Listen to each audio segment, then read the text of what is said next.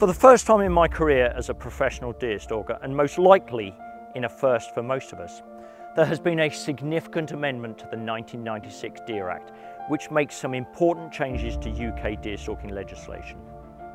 The legislative amendments to the Deer Act will affect Scotland only and come into effect on the 21st of October and 1st of November.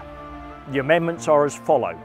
From the 21st of October 2023, the statutory closed season for all males will be removed, meaning that male deer of all species may be shot all year round. From the 1st of November, those that possess a night licence and are specifically authorised to do so may use thermal imaging equipment and night vision scopes for the taking of deer at night.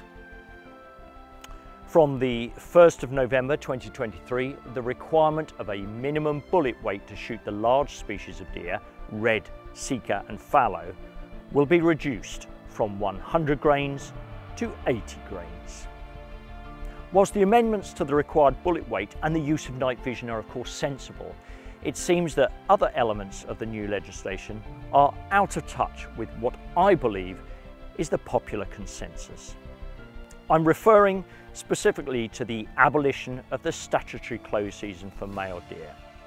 Not only is this, in my opinion, ill-conceived, but it may also prove to be counterproductive to the intentions of the Scottish Government to reduce overall deer numbers. I've said it before and I'll say it again.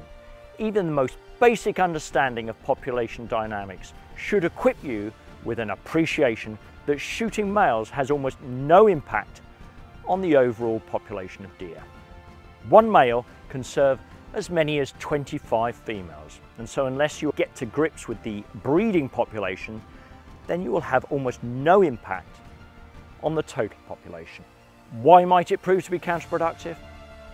Well, this is because when some deer managers should be getting on with the task of reducing females, they may now instead elect to shoot a male. Picture the scenario. A professional stalker in Scotland is guiding a paying client onto a red deer during a cold December morning. After a long stalk in the cold, the stalking party come across a group of stags. Does the stalker allow his client to shoot one of those stags?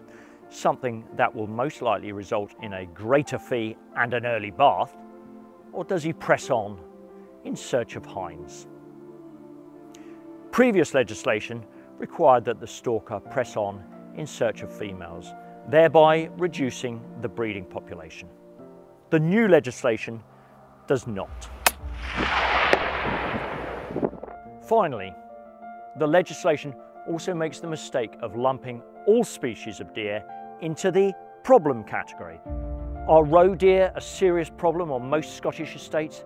I suspect that they are not, yet the native roebuck, from which many professional stalkers derive a meagre income, may now be shot devoid of antler, thereby further diminishing the financial return that may be made from managing deer professionally, just at a time when the Scottish Government require more deer managers.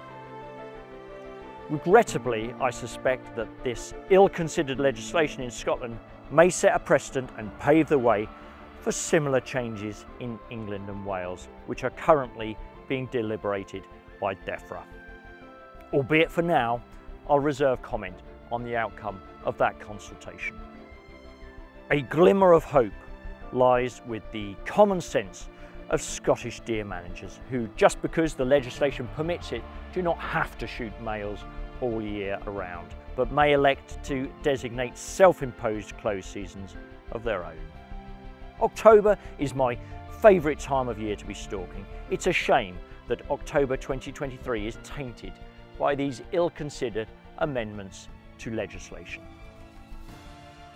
At any rate, it's important that as deer stalkers we comply and remain up to date with the law and relevant legislation that affects what we do.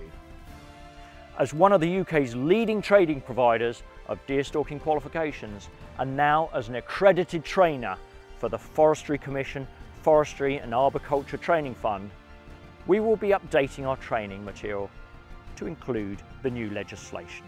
This will include the necessary amendments to the LANTRA approved Proficient Deer Stalking Certificate Level 1, PDS1. Thanks for listening, and I hope that you'll share your own thoughts on the new legislation in the comments below.